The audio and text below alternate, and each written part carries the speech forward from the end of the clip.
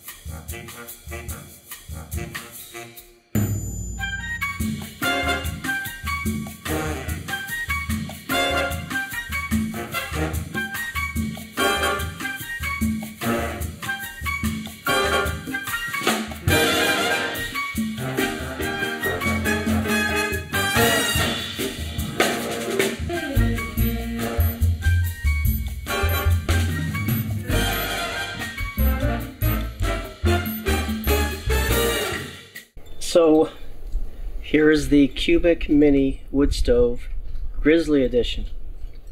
I've just put the first stage of the pipe on because we're going to light this up, and the deal is we're going to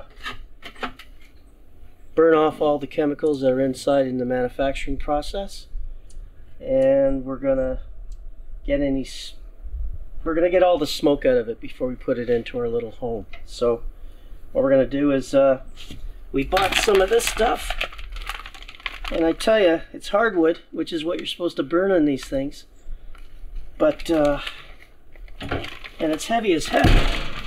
But if you use an axe on it, which I did, it crumbles up into sawdust. So we're going to see how it works.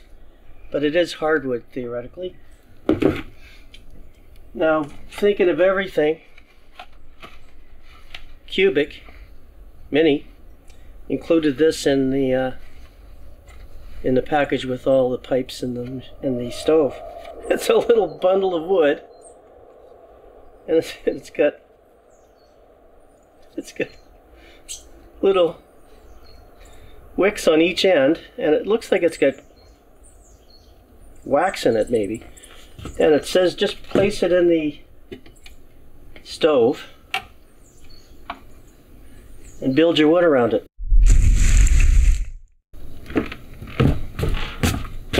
Now, it occurred to me that every time I see someone starting these things up, they toast it with a beer. What?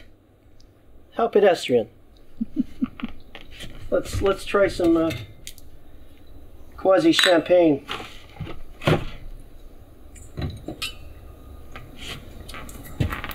And I think rather than just me having some, cameraman's gonna have one.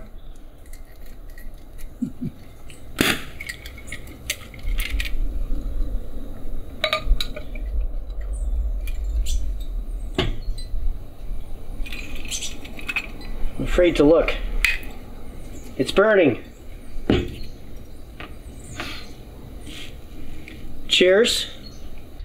The only problem is I showed you a little bit earlier that I had these compressed hardwood logs.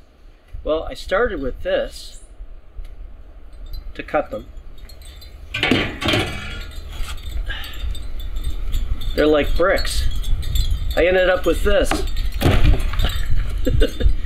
Overkill. I don't think I can carry this on our camping trip. Stay tuned. Oh, one more thing. These are little things that came with the stove. I know they're extra, but they're so cute you have to get them anyway, right? A little shovel for your ashes and a little poker. I mean, who doesn't love all this brass? Anyway, take care and we'll see you again soon.